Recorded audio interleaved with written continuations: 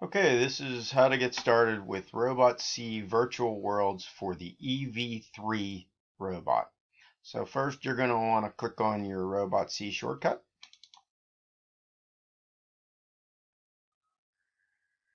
And it should open up a window something like this. A few things you want to check.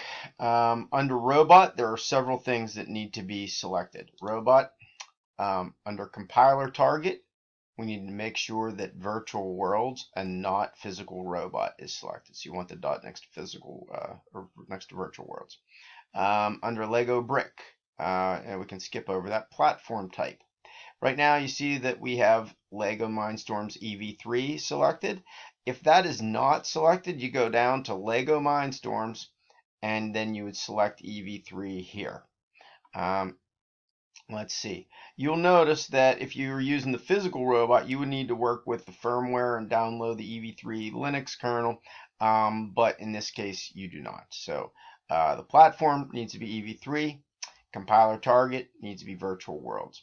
Up here in window, you will notice that it says select virtual world to use. There are a number of virtual worlds that eventually we'll get to, but when you're starting, we're going to want to start with the challenge pack for EV3. Select that.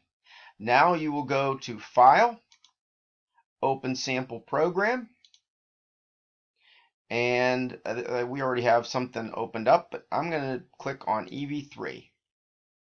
And you might have said virtual worlds, but we're going to want to go to virtual worlds, then EV3, and in here we're going to start with motor commands.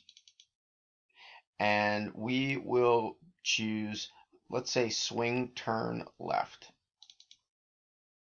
It will open up the program.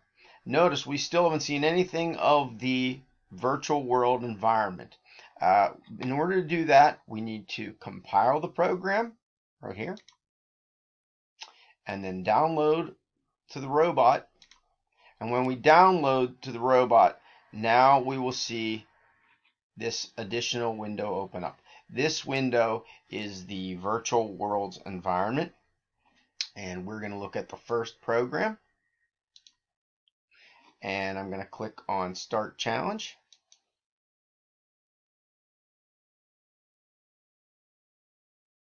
And a couple of things in the virtual worlds environment. This arrow starts the program. This obviously restarts. The house takes you back to the home environment, and you can change your views. Let's check the number 2. It's an an overhead view. The number 3 allows you to use your mouse and look at it from different ways, and is allowing you to control the view. These other things we'll get to later. Let's just look at the home environment just to make sure. That's where all of the different tasks are. And notice these are all basic movement tasks. First program, moving forward, etc., etc. Then once you finish that, you could start on the sensors programs, and that's a whole different set of tasks. And then program flow, search and rescue, and utility tables. This scrolls up and down. You can also change your robots. Right now, we just have the basic EV3. The arm touch has a touch sensor on this arm out in front, and so you can use that for certain sensor tasks. Color front has a double color sensor in front.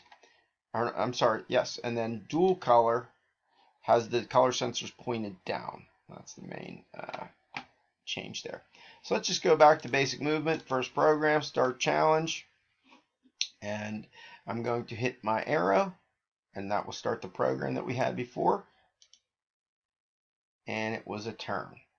And so that in this case, that's you would have to adjust that to do whatever the task was that you were assigned to do.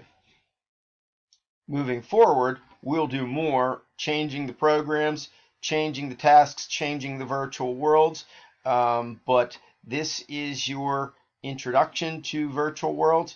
Remember, you've got to open a program, then you've got to compile it, you've got to download it. Downloading it we'll open the virtual world environment, and that's where we'll choose our tasks and start challenges and run the programs to see if they work.